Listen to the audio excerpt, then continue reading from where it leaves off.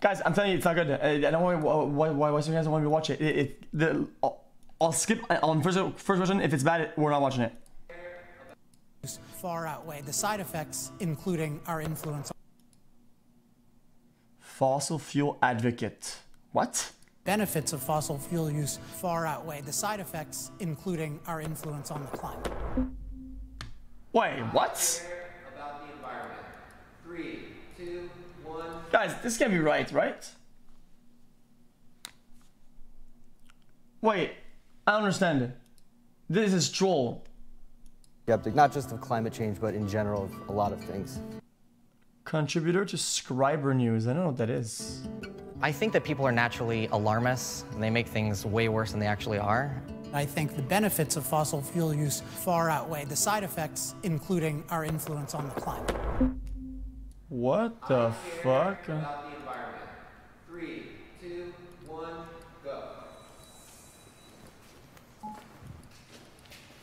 So I'm here on somewhat agree. I care about clean water. I care about clean air. I don't think it should clean out your wallet. We can protect the green without it costing a lot of green. That's what I like to say. My real problem is corrupt government that lines its own pockets and ends up causing pollution. That's our problem, really. It's hypocritical for many people to argue that they care about the environment, and yet we see homelessness and we see trash all over the place. And you see, that, to me, is the environment. I love nature.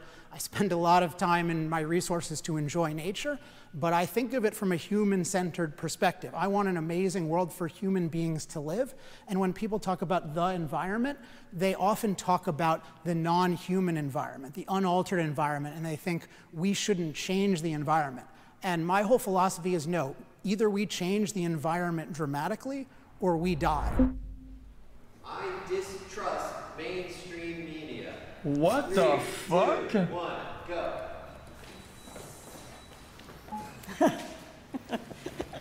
Ready? You know what? To be really honest with you, you'd have to knock down the wall and put me in the street. Yeah. This is not far enough. I emphatically agree. I'm like, if I could go, I'd be like going through the door. The media is so corrupt and I can't get out. You guys have blocked me in, but that's how bad it is. The economic growth is stellar, unprecedented, and they don't talk about it. But if the stock market went up 10 points under the Obama administration, there'd be fanfare about it for 3 days.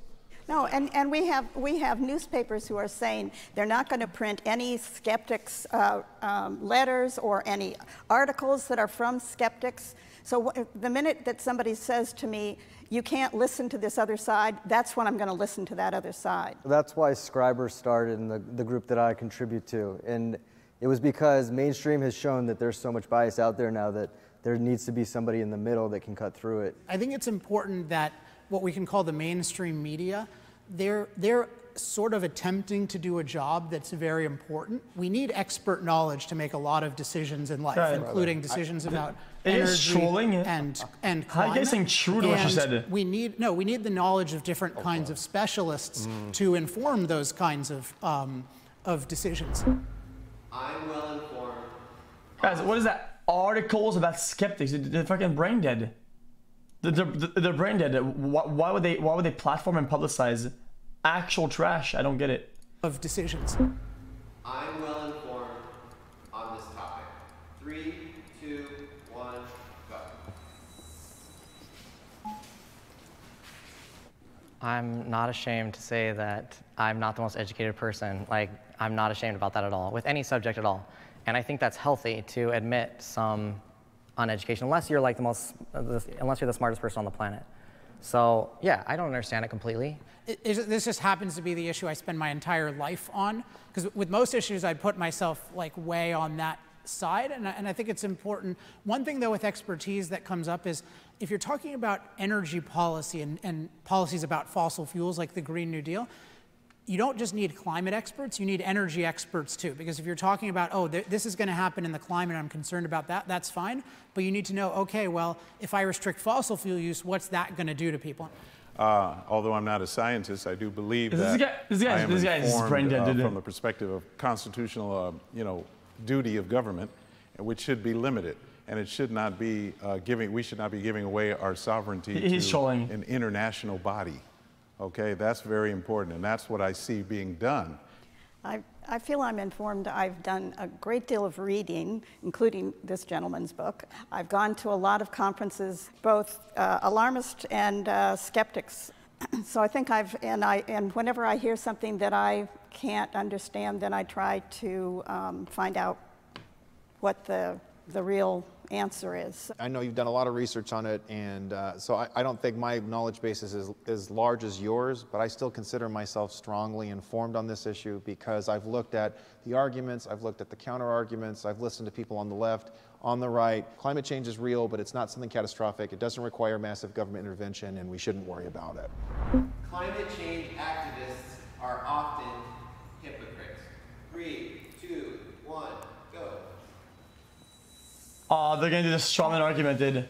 Yes, while Al Gore comes and speaks to people about global warming, he has an entire, about 5 or 6 SUVs that are running the entire time he's speaking, plus the fact he flies all over the world in his private jet. But those who have money and they are climate change activists, I'd like to see them put some of their bank account, empty their bank accounts, put it into the whole climate change activism. And then maybe I will consider what they are saying. Well, for me, I guess it depends on the activists you're talking about, just because I think that everyone's different. So they're going to be, you're talking about people with money, so yeah, maybe they're hypocritical. I think that most people are hypocritical in one way or another, and so I just feel kind of bad, I guess, saying, yeah, you're hypocrites, you're jerks, because I'm sure I'm hypocritical in some ways. But even with that said, I think that I believe most of the activists, I think they're advocates. I think that they're genuine. I think that they believe what they're doing. And if they could get rid of every car and every plane and everything that's causing bad to the environment, they probably would, and they would probably love it. We, as a Main moment fallacy other than strawman, dude. If the lashes argument, dude, it can be a call to authority. Dude, I know all of them in French, okay? They're just hard in English. I know all of them. 3, or a lot of them. 2, 1. Polar ice caps melting. Go. They melt and refreeze all the time.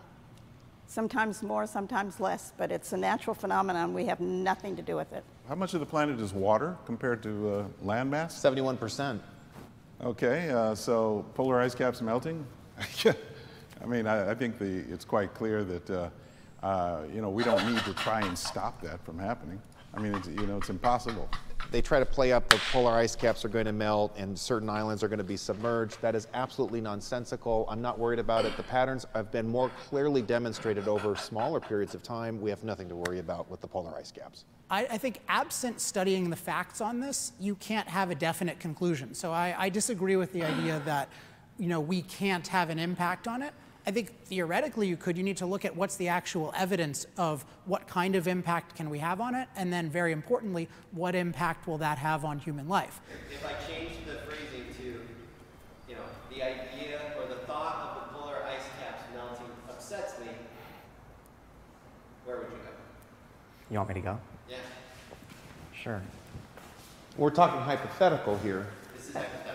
Well, for me, it's like saying if there was a volcano that's going to wipe out North America, would that upset you? Like, well, of course. And if you can change it, then do it, of course. So yeah, something that big, something that catastrophic, I mean, that is huge, and it would change a lot in the world. I would be upset by that. I mean, yeah, I would be concerned by that for sure. You forget? Sorry, can I ask a follow-up question really quick? I'm just totally curious, because you talk about human, like the impact that has on humans. It sounds like you're pro-human over the Earth. And I'm just wondering, to what extent are you willing to go no, it's like, for humans? I think of myself as a humanist who loves nature and who loves the Earth. So I think the Earth is an amazing place, but I'm thinking about it, even when I think about, if I don't own land, but I live in a development, I mean, I think of that as we should make that in a way that's enjoyable for human beings. And sometimes that means preserving something that's really beautiful or magical, but sometimes it means dramatically transforming it. I want human beings to have a very positive relationship with the rest of nature. So I want us to relate to the rest of nature in a way that we benefit, which means, of course, preserving all the amazing parts of nature. And I think that's a really important point you're bringing up, because, I mean, I mean, once again, language. What is a catastrophe exactly?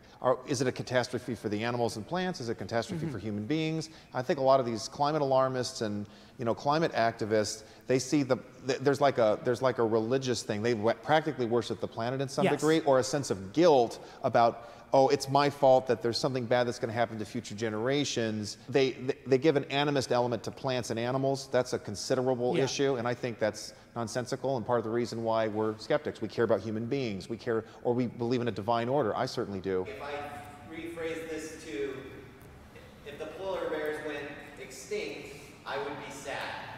Where would you go? Okay, dude. Polar bear is my favorite animal. So I would go here. If it was just that, but I would say that the best chance of polar bears not going extinct is for human beings to have low-cost energy, because when we have low-cost energy, we can basically preserve anything that we want. Oh, no. Yeah, well, no, I don't hate polar bears. I love polar bears, but I think that we have all kinds of bears, so there'll be other bears. So if polar bears go extinct, so what? What? Generations will have a worse environment than now. 3, 2, 1, go.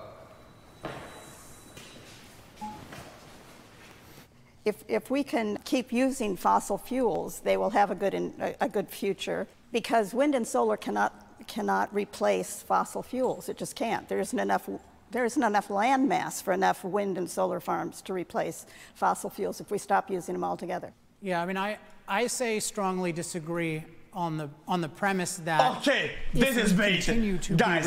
This is bait, bait. Free, including free to use fossil fuels, then the world would be a much better place to live. Because the common narrative, which you certainly hear from Greta Thunberg, is basically it amounts to, if we are free to use fossil fuels, then the world is going to end and my life is so bad. Greta Thunberg and anyone younger, they live in the best environment that has ever existed for human beings. From a human perspective, there's never been a world that's more nourishing, more safe, more full of opportunity, and fossil fuels are fundamental because they've given us the power to transform the naturally deficient and dangerous environment into an unnaturally abundant and safe environment. It's all disastrous. So every little natural disaster that happens, like fires in Australia or fires in Northern California, they blame it on global warming. They blame it on climate change. And that causes people, because again, the media pushes that narrative, and then people, of course, believe it because they don't have any other information that can counter that. Well, originally I was going to say I didn't think that the environment would be a situation for future generations, but I'm going to take this from a completely different perspective of the way that the youth is trending right now in climate movements. It's going at an alarming rate, and if things do change and they do allow policy decisions based on some incomplete data or regressive policies, it's going to end up creating an environment that's like a third world country, that is anti-human, that is putting people back in a bad environment where it's a threatening environment. So my basic thought is, I think that the world is much more bigger and important than people or anything that people could do to the environment. Obviously, people have an effect on the world and the environment with what they do and their actions, but I think the world's going to last a lot longer than people ever will. I'm willing to change my mind on this topic. 3, 2, 1. Well, no shit.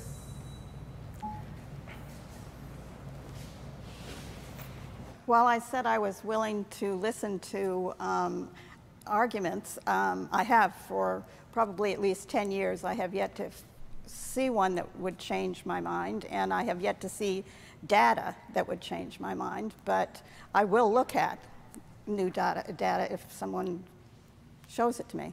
I don't think we've been able to have an honest conversation about climate change since the 70s or the 80s, and even though I was born in the 80s, I think we need to have an honest conversation, and I'm willing to change my mind, but it's not at the expense of any policies that will be anti-human. Yeah, I will not change my mind. I'm pretty much set.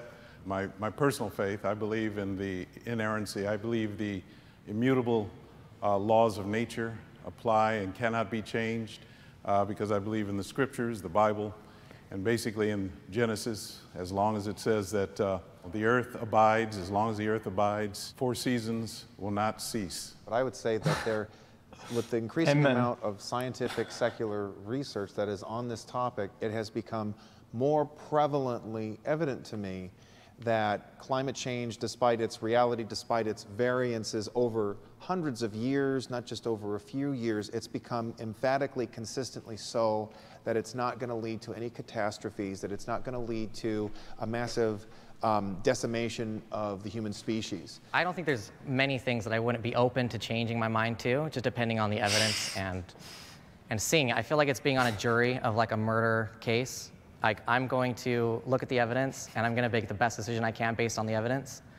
And so based on the evidence that we have right now, like, my opinion is set, but that could always change. I think we should always be open to the facts changing, but the current facts are so decisive in favor of humanity needs more fossil fuels going forward to have a livable planet for 8 billion people, that if you're challenging that, you're challenging 200 years of fossil fuels improving human life, and the fact that there are no viable alternatives for the next couple decades.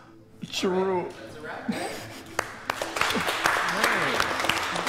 Said it anyway, guys. Thank you. Your honesty is really refreshing. You guys are great. It's nice meeting you. I just rented IT Bogu. Guys, I hate like political debates in chat, okay, and religious debates, because it's all like, you know, what people believe in and their mindset. So it's like, I respected it. Whenever the topic comes up, the shit that I see in chat is so funny.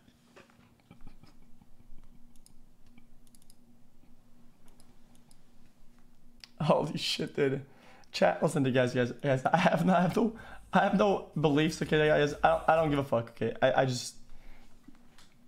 The guy was talking or whatever about like the thing, and then somebody in chat said believing a piece of paper.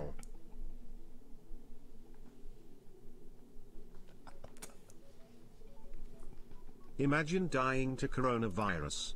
Losing to a strand of RNA, cooked up in a Chinese jungle by a fucking fruit-eating bat. Oh no no no no no no no no no no oh no no no no no L_L. Okay.